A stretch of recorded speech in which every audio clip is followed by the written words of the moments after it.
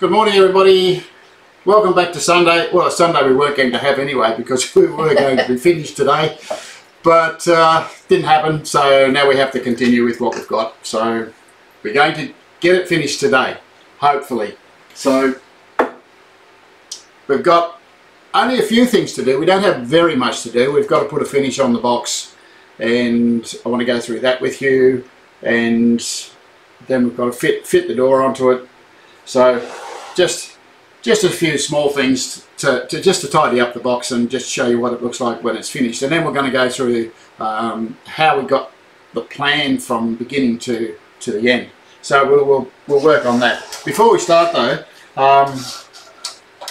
Derek.lark sent me a revised edition of his lark tool, and what he's done with it is he's put on a little finger stops.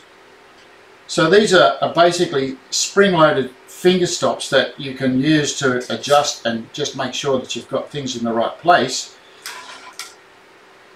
as you're setting up your measurements. So there's a little finger stop there and a finger stop there. A bit hard to see with the black. Oh, there you are. So when we do it the other way, it's a matter of pressing this one in through here, and it does go in there. Maybe I have to come in from this direction. Yep. Okay, so my finger stop is for along the ruler is this one here. So just a little addition that makes things look a little bit more interesting, a little bit more user friendly. So if you're interested in purchasing one of those, Derek's details are on the bottom of or down in the information box below us, and just have a look, scroll down, and you can get his information things. But if Derek's watching, he can always put his email address up, and you can contact him for a new version. If you have the old version, or if you don't have a version at all, you can always get one from him. Really handy little tool. So that's my advertising for the day. Well, nearly. So now what I want to do is I want to get on with detailing our box. Now, I better take these out before I break one.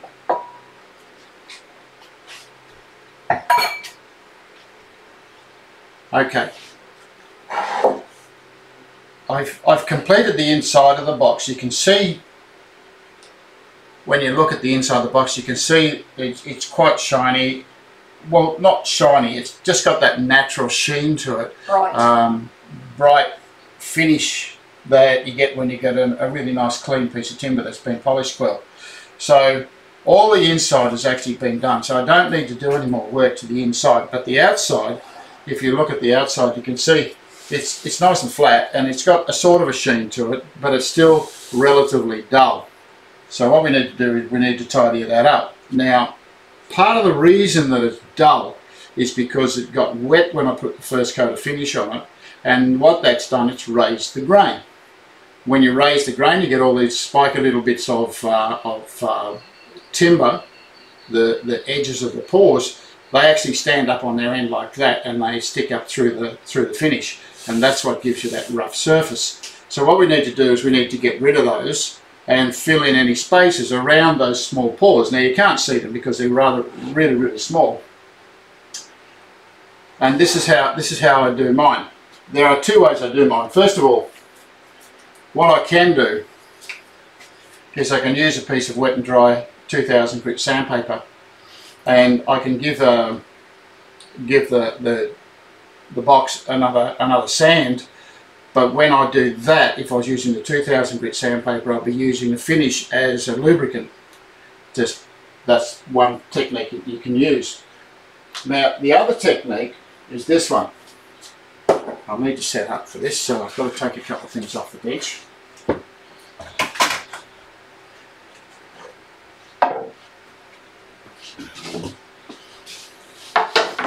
Just put myself down platform. You can see that the platform is actually a little bit oily. It's the one I use all the time for the oil, and a handy hint, always clamp things down when you're using them on the bench. It actually stops things moving around, things don't slide about. So helps stop if you're going to use something, helps stop spills. Helps you stop spilling your stuff, and yeah, makes it easy. Okay, and as well as that, it keeps the bench clean. So there's my box. Now the finish that I'm using is the Constantia Chinese wood oil. And as I've said to you in the past, for those of you who haven't seen this before, this detail, this is just an advertisement for Constantia by the sound of things, doesn't it? You can contact Constantia, again there's details below. But if you use the word Coles Special and you spend $50, you can get a 5% discount, and you'll also get a free sample of another product. Okay, so they have a number of different products. Talk to Summer. There's a phone number there. Talk to Summer. She will help you out, and she's happy to have a chat. So have a look at that. This is what we use, and this is how I use it. So first thing, get yourself a jar.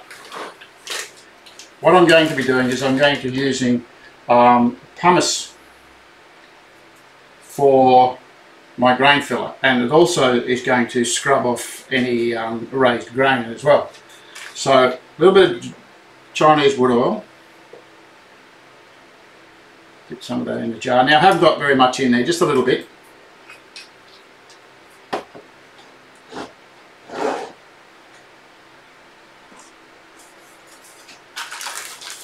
Now, pumice powder.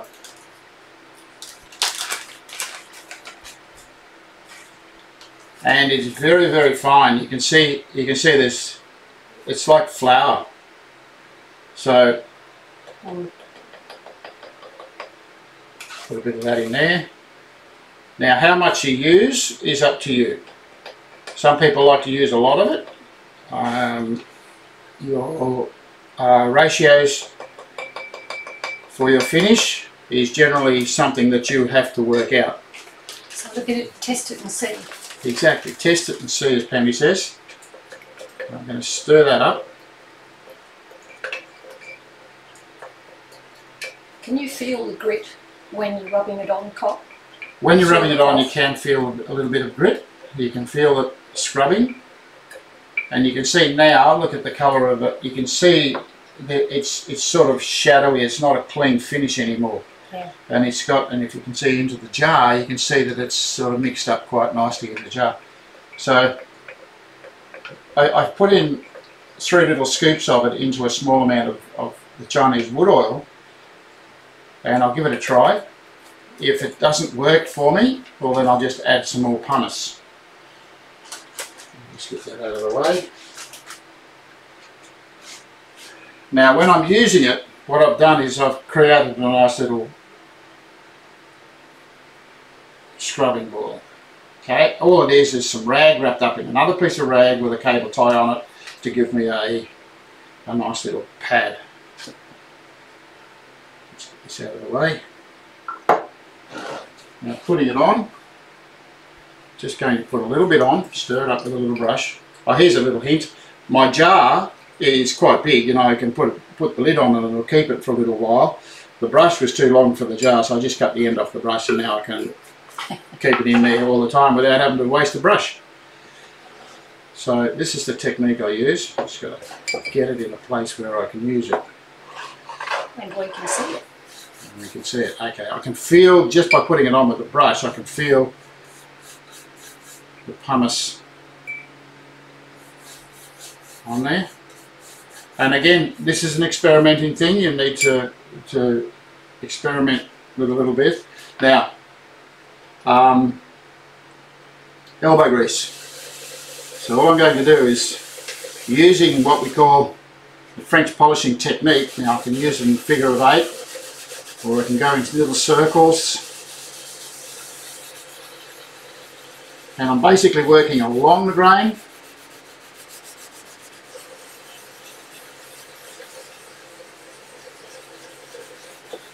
And you can see I basically just rubbed that oil straight into the finish, into the top of the box.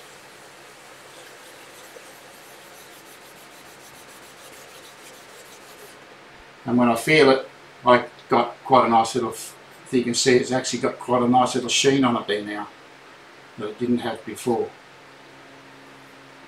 So, get a little bit of that done. You'll notice that on some of the finishes that you have, or some of the timbers that you have, the oil will take up more on some timbers than others.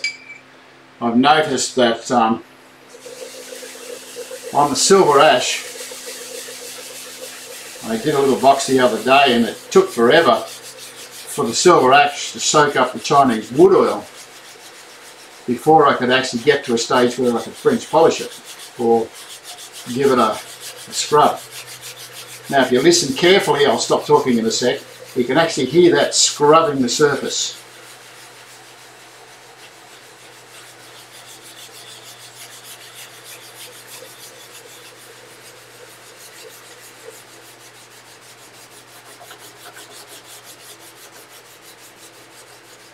So I've obviously got enough Chinese, enough pumice in Chinese wood oil there.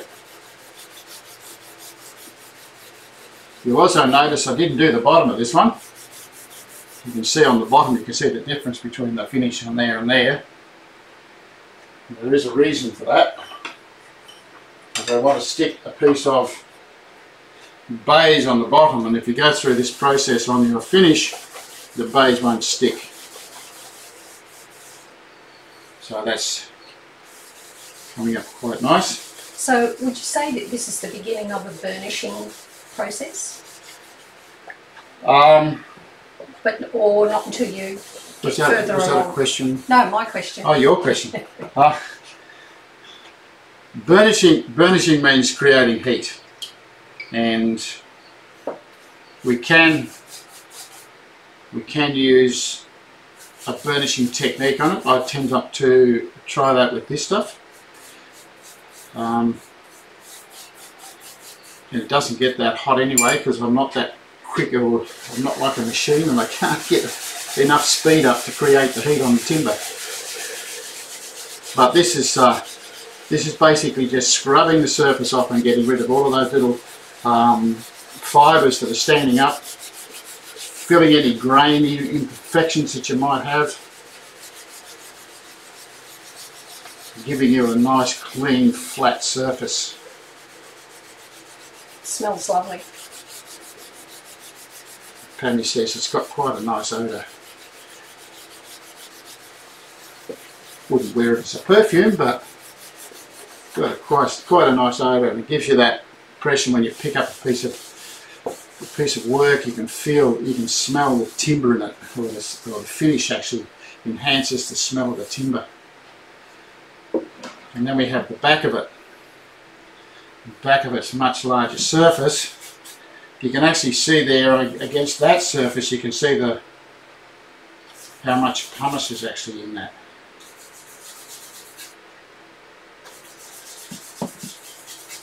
Not overdoing it, just a little bit.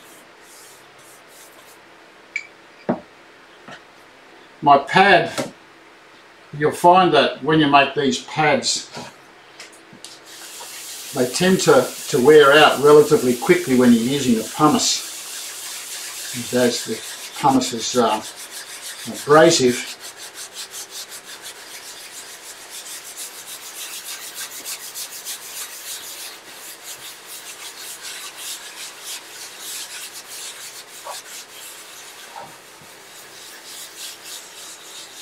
it tends to wear through the rag.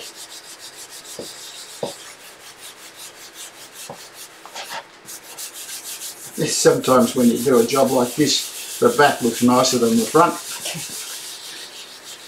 Depending on what timber you're using. It's a beautiful piece of timber. Incidentally, this piece of rose mahogany that got on the back of it was a piece of timber that I collected from around this region here. It was cut down, I think the tree was cut down in about 1890, 1900. So it was lying in a gully and we collected it out of the gully. A friend of mine found it, and it was quite a big rose mahogany tree. And even though it'd been lying in the gully for 100 years before we got it, we still cut 3 tonne of timber out of it.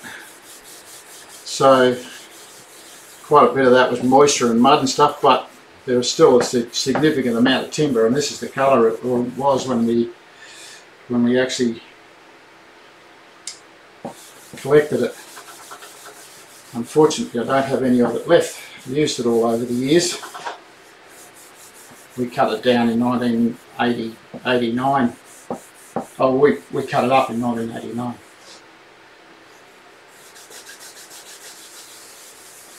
Okay, so that basically finishes the cabinet. It's all the bits, get the pumice off it. So just make sure you wipe it nicely.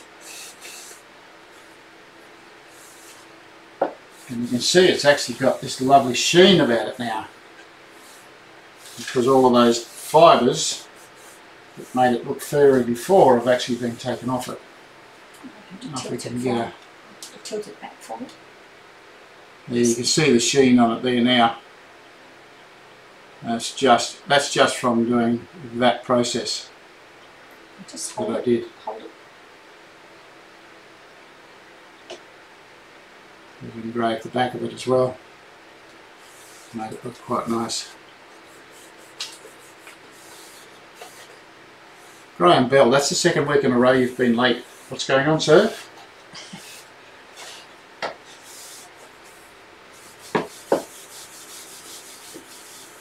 So all I'm doing now is I'm just going over it with a clean piece of cloth just to get rid of any residual pumice that might be sitting on there. Okay, so now my next step is to put on a coat of oil and let it sit for a little bit. So top on that jar, I have another jar that has straight Chinese wood oil in it, and you can see the difference between what the clean wood oil looks like and the wood oil with the pumice in it. You can see it's much cleaner, much clearer, and we're going to put a coat on. I'll use a bigger brush this because it's a bigger surface. I'm just going to brush lots on.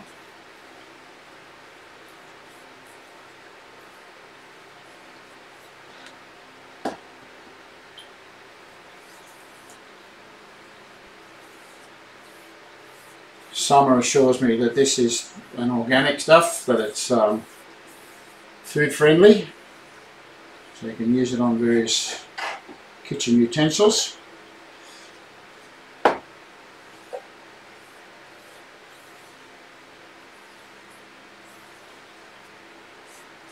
Now I think nowadays we sort of tend to chase around after non-toxic finishes. We don't with a lot of people with allergies and to some of the finishes that we were using in the past. Now that looks nice and shiny. It's not going to be that shiny when it's dry. It's going to dull off a little bit, and you can already see. I don't know if you can see it on the camera. There are patches here, and I can see them here, that are already started to soak up the oil. Can you see that little strip through there? There it is. Yeah. There, you can just see it there. Yeah. Where the brush is. So what it's doing is now it's still soaking up lots of oil.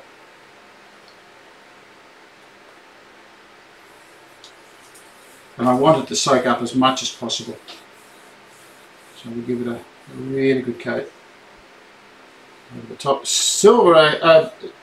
Silky oak tends not to soak up lots, and I think it's because the Medullary rays are a cross grain rather than along the grain, and they tend to sort of have a little blocking technique or blocking action.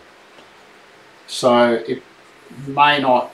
That may be a reason. I don't know I would have to test it a bit more to find out why the oak, as we know, the medullary rays in the oak go across the grain rather than along the grain, whereas in all the other timbers the medullary rays run along the grain. Okay, so we let that sit. Now I'm going to let that sit for say 10 or 15 minutes while we go through the next couple of steps. Oh, I need to do the door. I'd forgotten about that too. Yeah. Now I've already scrubbed the door, and you can see the difference. You can see it's lovely and flat, but it's just flat. It's not. It hasn't got that natural sheen that I like. So it's a matter of putting a coat on there.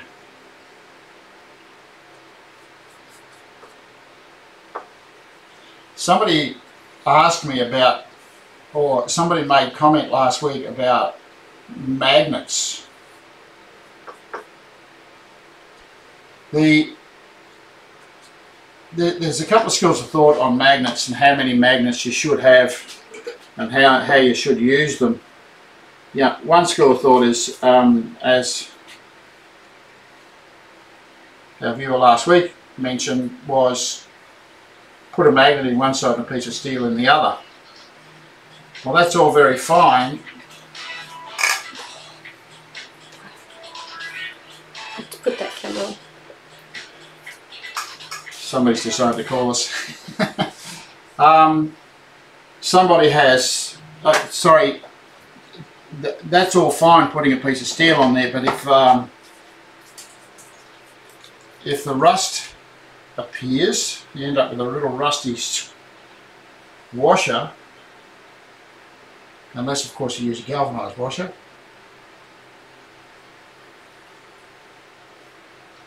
On the appears on your project after a while. So that's one problem that can occur. The other one is when you look at my magnets here, I have just a little round piece of steel rather than a flat washer with a screw in the middle of it. And I think visually that looks a little bit nicer.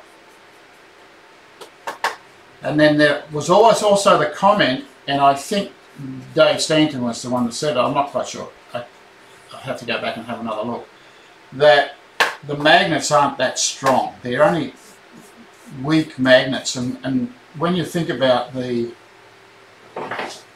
objects that you have in the box, you don't want the door coming open because it's let go of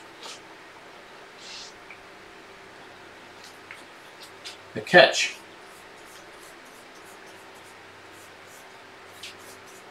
So that's a number of different reasons why I like to use two magnets, a little bit stronger as well. The other thing is if you're using a piece of a little washer,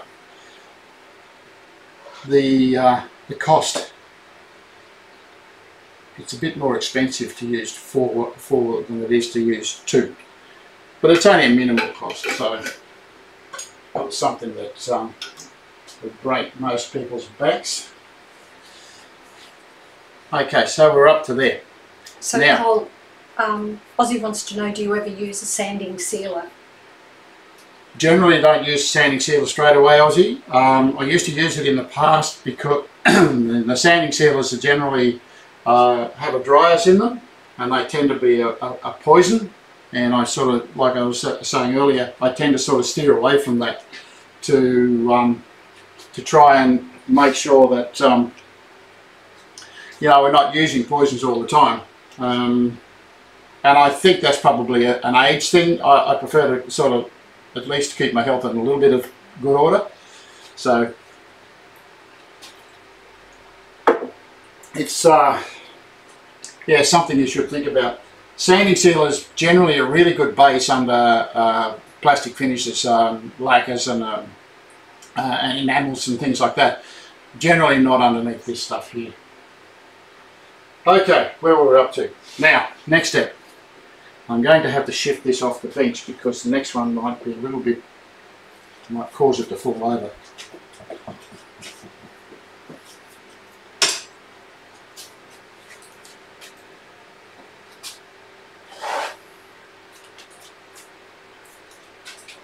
And you can see that is still quite wet. It hasn't soaked up a lot of it, a lot of the finish, but it's going to be really nice when it's done. Okay, so the Constantia finish, I've just used the pumice oil and the Chinese wood oil. They do have a number of different products. The other one of those products is this one here, which is just Lincoln furniture wax. Alright, now there's lots of ways of using this, but I'll just show you the way that I'm going to use it. If you look at it, it's quite a soft. Just come in on the thing. It's quite a soft wax. It's not a heavy wax. It's not a hard wax. It's quite a soft wax, and it doesn't give you this high gloss shine that some waxes will do for you. And there are different waxes on the market. One of the other waxes that we use, that I have used in the past, which is actually quite a good wax, and this one, different configuration, it's called Pete's Polish.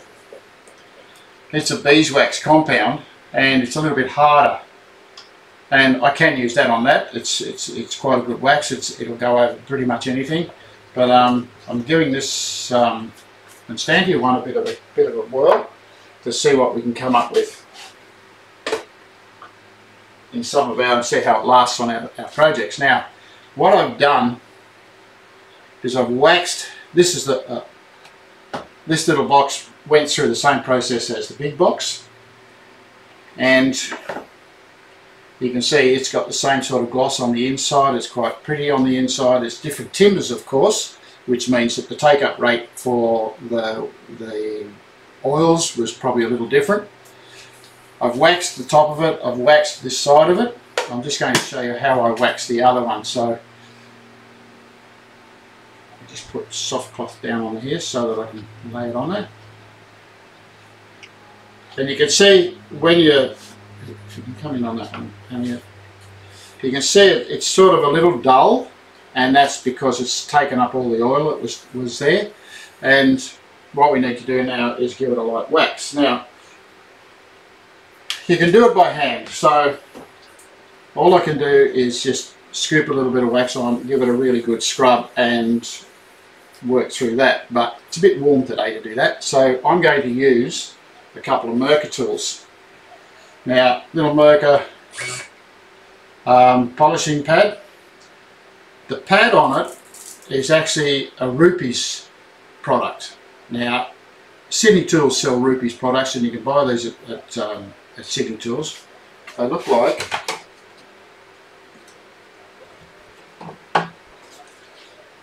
that.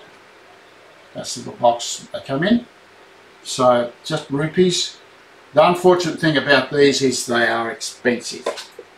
They're very expensive for what they are. It's just basically a Velcro pad on the back of a piece of sponge, and it fits straight onto the little Merker. So a little bit of wax, and you can see I haven't got very much at all. Just a tiny little bit of wax. And use my sponge pad as an applicator.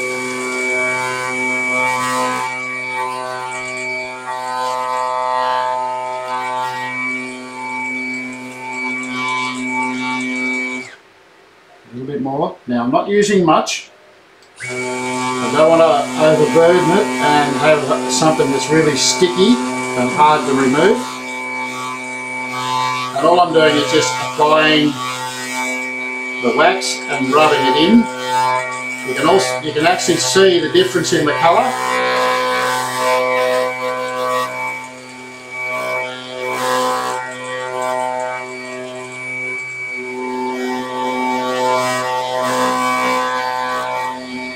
Okay, so that's enough pressure pushing it into the pores.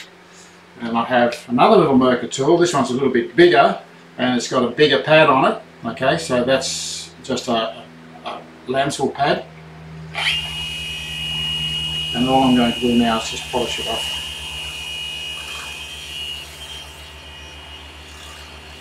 That makes light work of it, doesn't it? Yeah, just makes it a little bit easier by you doing that. You can do it by hand if you like, but like I said, it's too hot. I'm going to work up a sweat. And you can see the difference in what that was before and what it is now. It's beautifully smooth and silky feeling. And I've got to do the back of it as well. So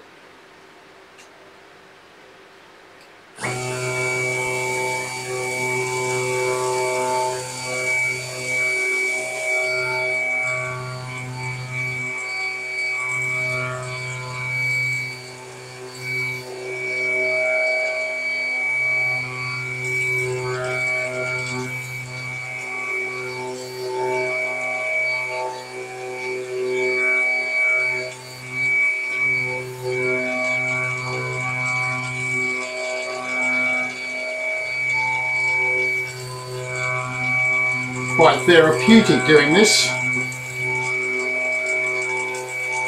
Just getting the wax rubbed in, and then we polish. I could leave it sit for a little while before I wax it, before I polish it, but I don't have time on the show today, so I'll give it another wax later down the track. So basically what I'm trying to do is fill the pores with waxes and oils. It gives the timber a lot more life. It actually makes it look like what it looked like when you cut down, or you cut the tree up. You can see now, you can see that shine on that. It's just a brilliant natural sheen on what essentially could be a dull piece of timber.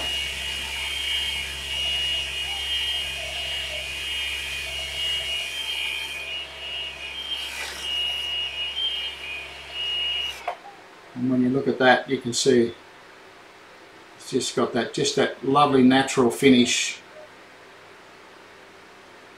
on the job. So that's basically that box finished. Okay, let's bring the other box back. Where did I put it? Just walking behind Tammy there. Okay, so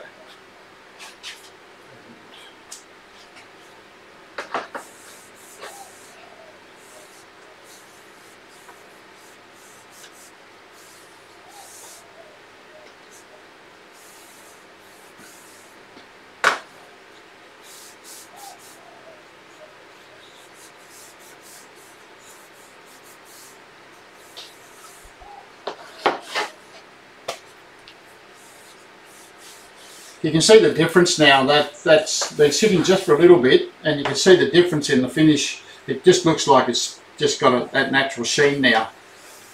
It'll get a wax and a polish later, but even after using the pumice, that flatness that it created is actually gone because the finish has enhanced the timber.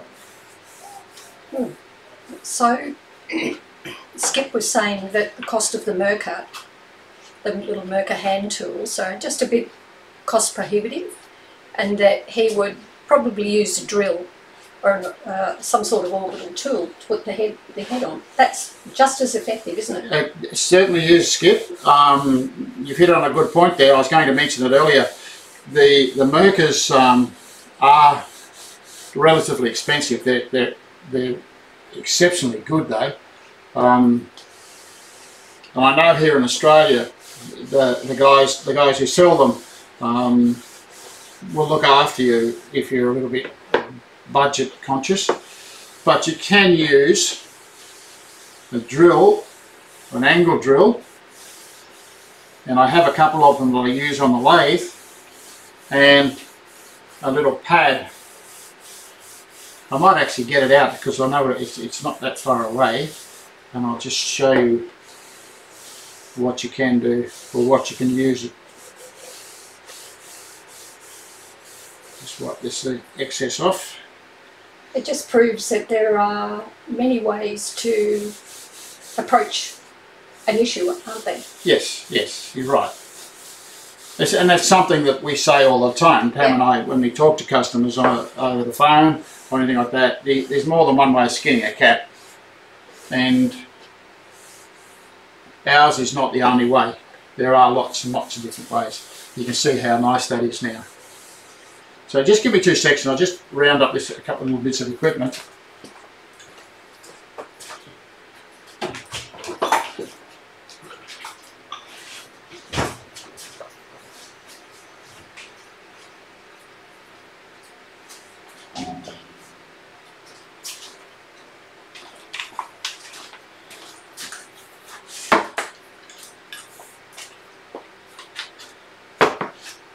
Skip, you were talking about different types of drills and things like that. This is just a little Makita one that I have.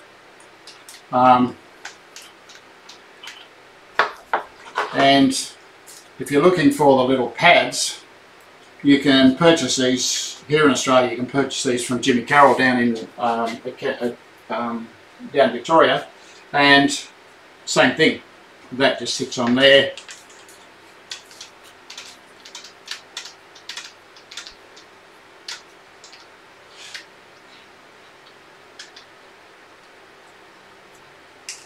So,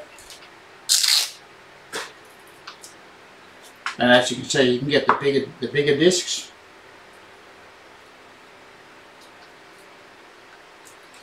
Let's just velcro on there.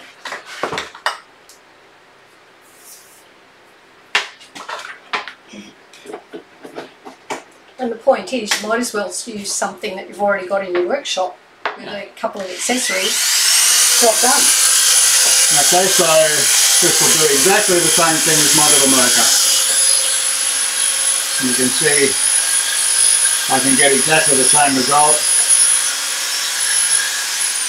One of the restrictions of it is that I'm plugged into the wall, and the machine is a little bit heavier than the Merca one, but pretty much does exactly the same result, same job.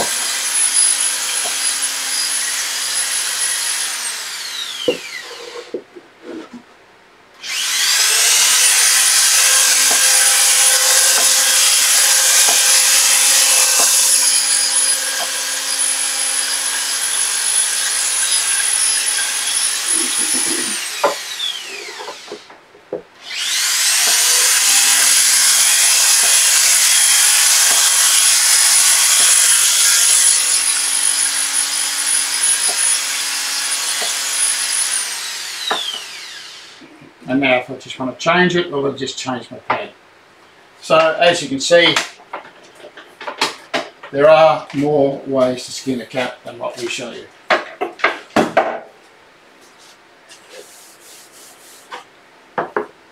Okay, so my next task for this one now is to put the bottom on it.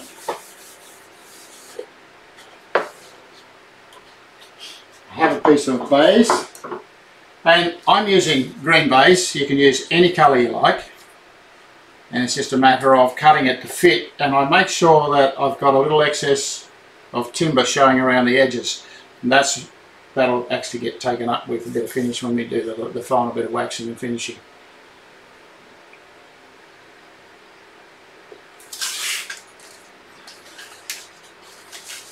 You don't need to use baize, you can just have it there if you like. Depends on where you're going to put the box. But it's all part of that, putting together a plan.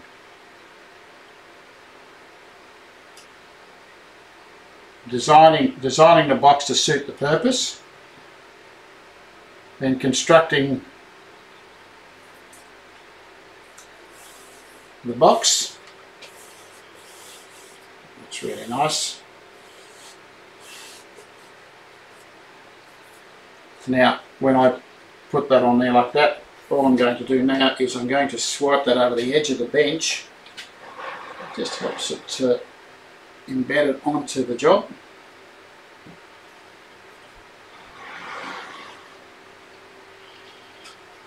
have that lovely fit. My next task is to fit the door.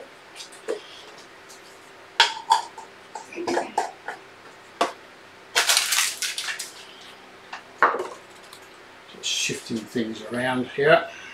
Don't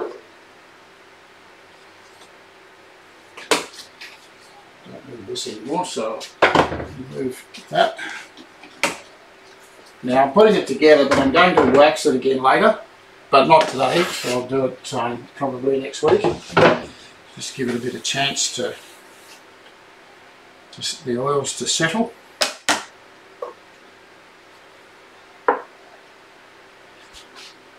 Now my hinges.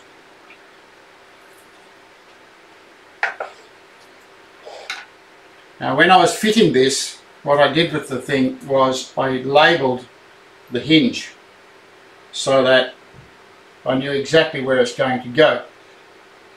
One of these cheaper versions, the holes aren't always in exactly the same spot, so I fit the hinge and then label it as I fitted it to make sure that it goes in exactly the same spot that I had it when I was fitting it, doing our test fits.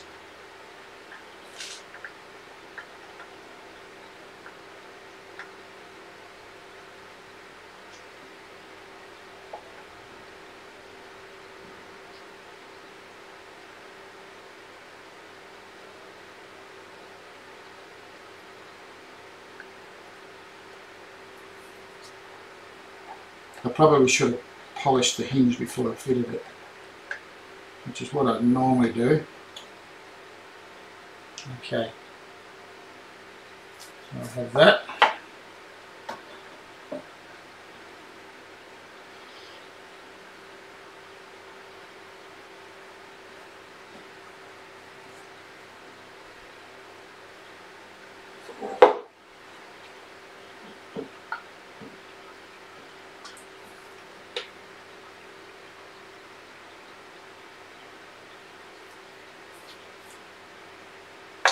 Now the screws that I've got for the door are actually smaller than the ones I've put in the cabinet.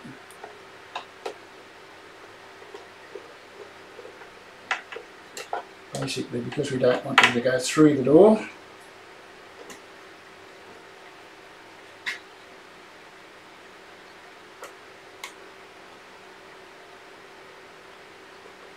I've got that big pudgy finger and little screws syndrome.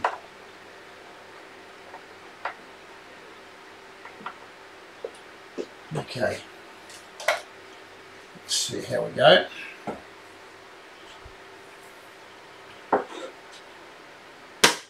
Perfect. Perfectly flush all the way around the door. And you saw how that actually works with the double magnets. It got to there and then it just wanted to close itself. So it's actually quite tight, and actually keeps our glasses quite safe. Now I've just got to put the other screws in.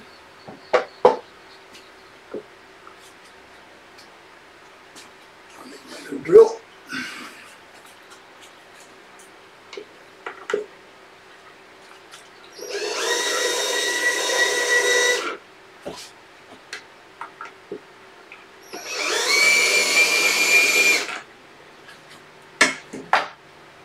Screws.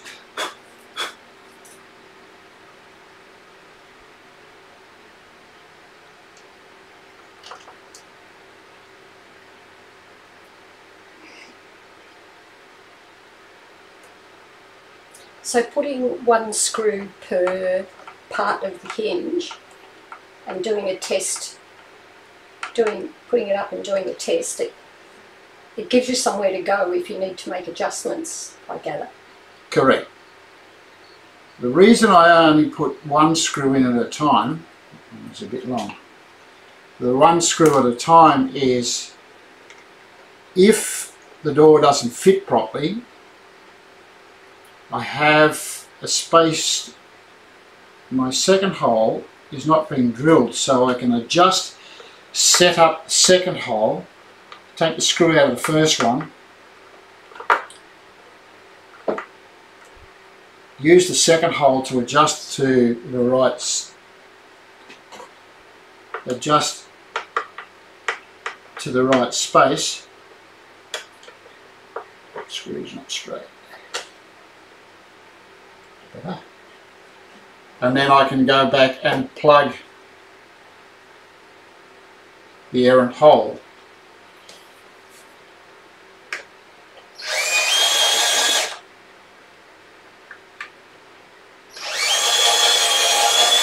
For those of you who haven't seen it, this is a little, it's got a tiny little drill bit in there, not very long.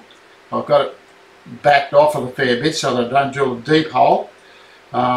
And the tape at the end of the shaft is actually tapered to fit into the taper on the front edge of the hinge.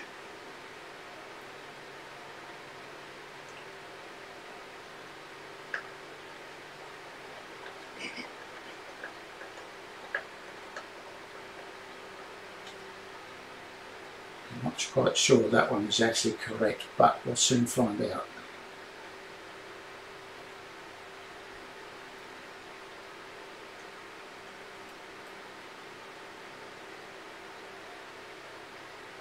So the drill bit that you just used to create that tiny hole, you can buy those, can't you? Yes. You can buy them separately. Yeah, you can buy them at the hardware store. Yeah. They're the little ones. And then we have perfectly fitting door. I can now peel the tape off.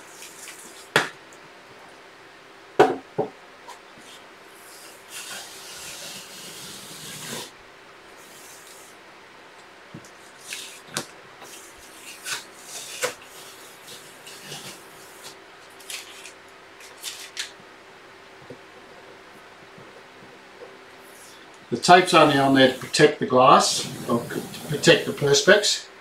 We don't want scratches.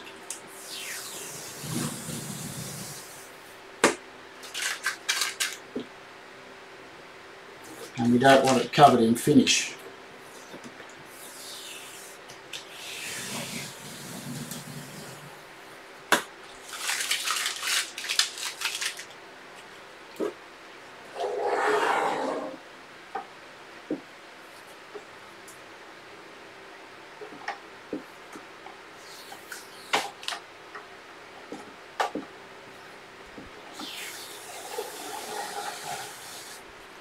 It's just painter's tape too. It's not anything fancy.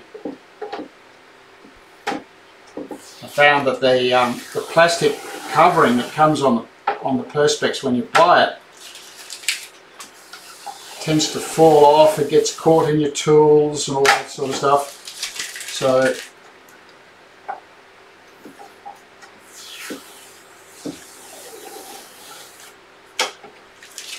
I'm adding the tape.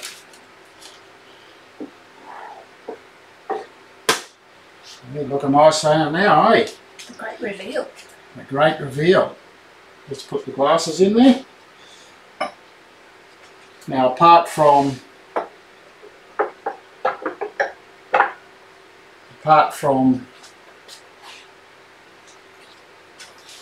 a final wax, which will happen next week, our little cabinet is pretty much finished.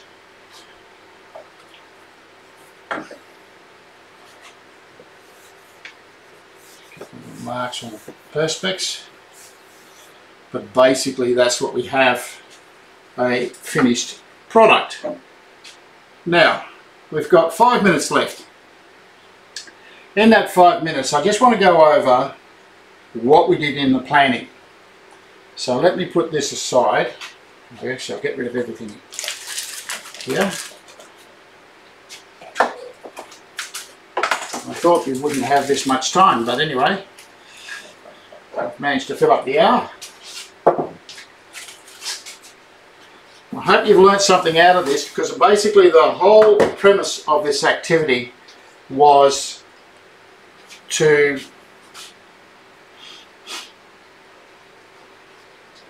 about planning a box. Now, when we started planning the box, we started with a rough sketch.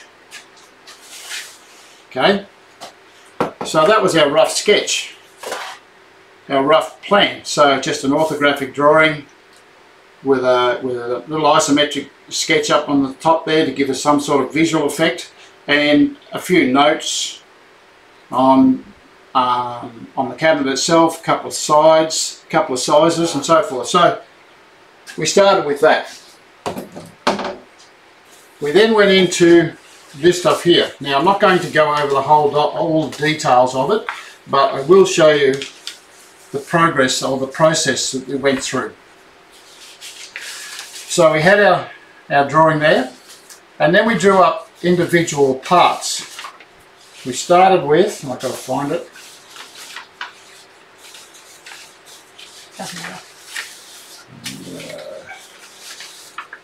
I know it's here somewhere. There it is. We started with that one there, which was pretty much what was on the board.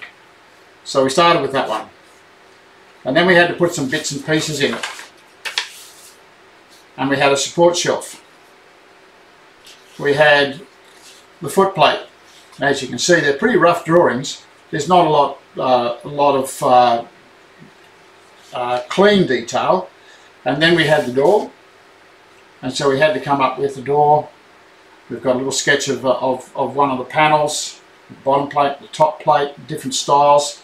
So we had that put together. We then came up with a parts list. I've done it again, I've got all the pages mixed up. As you can see, it's not in any particular order. So there was our parts list. So we came up with all the bits and pieces that we needed. I've written down the information on types of timber, silky oak, extra bits and pieces that we might need, and I even put together a tools list, and the list of tools that I might use to do the project. All my router bits, my drill bits, all of the tools there. I haven't added in the hand tools yet, but that will get added in later. And during the process of doing this, I put together a written description. Now when you write your description, keep your language simple. So if you look at number 1 there, it says just cut 2 sides of the frame panel for the box carcass, sand the inside of each of it. It's very simple instructions, just nothing fancy. There's no elaborate wordsmithing or anything like that. It's just a matter of getting down some simple instructions. And as you can see, there's 6 on that one there, there's another 6 on that page, and there's a few more on that. So I've sat down actually and written out all the information that's necessary to do that.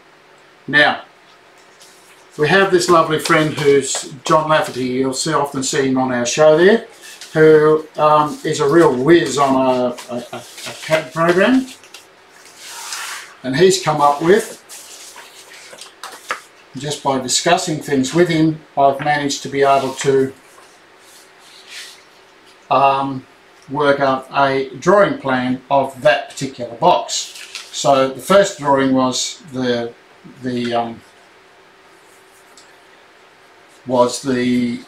box in a completed form, just as a line drawing.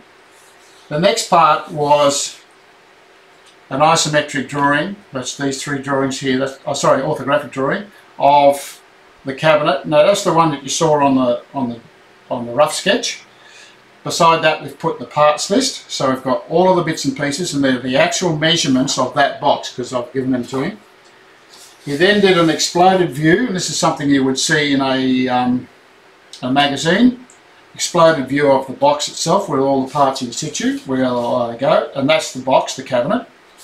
And then he followed it up with the exploded view of the door, so the piece of perspex, the frame, and so forth.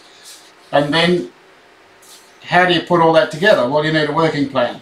So there's the working plan of the frame. You've got your sides, you've got your ends, you've got your back panel, and positioning of all the dovetails. excuse me, and any other work that needs to be done on it.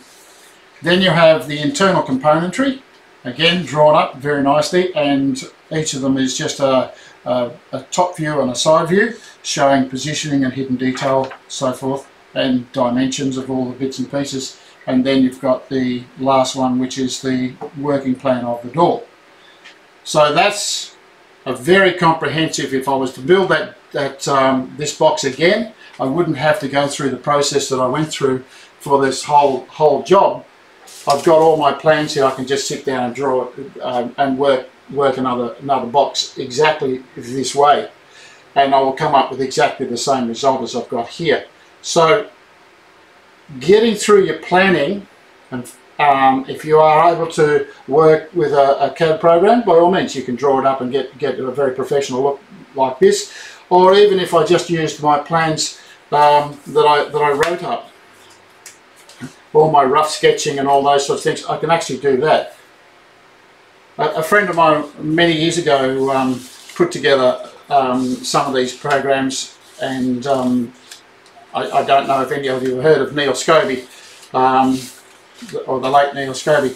He was very adept at doing this sort of planning, and I actually have some of his plans that he did, and the process is exactly the same as I would have done anyway. So it's quite a simple process, and if you're chasing around looking for something to do, by all means make it up yourself. Someone else can benefit from your expertise, and you'll learn a fair bit on the way through going through the process. So have a go at it. Don't always rely on other people's plans, because you might find that when you buy someone else's plans, the measurements don't fit what you want it to do, so you're going to have to adjust it anyway. But the other thing is that if you are planning it, you can suit the project or the object that you're putting in the box or in the cabinet, whatever the case may be. You can deal with any abnormalities that come along. The other thing is you learn steps and you learn different techniques as you go along, and that way your skill level is lifted and become a lot more confident in your workshop, a lot more competent in your workshop, and people start to go, wow, make one for me.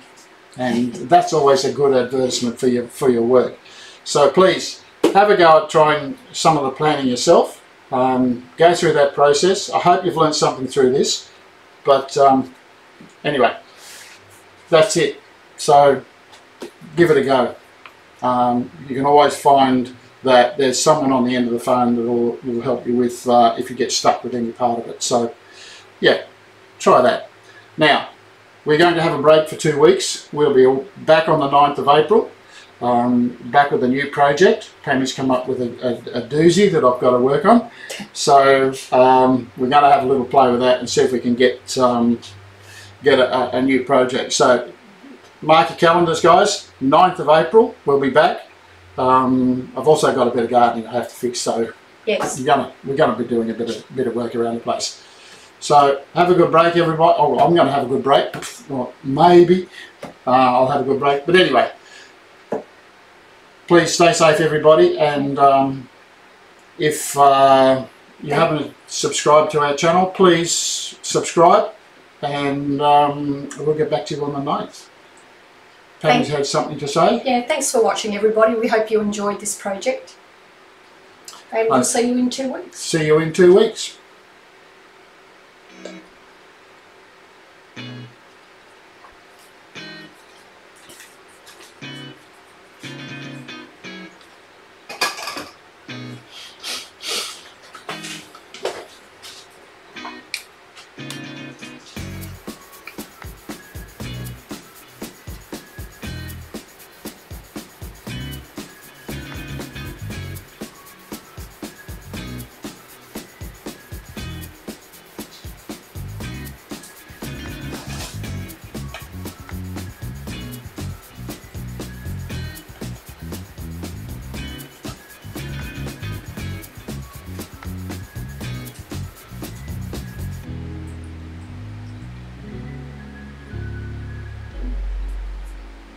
Is it the 9th?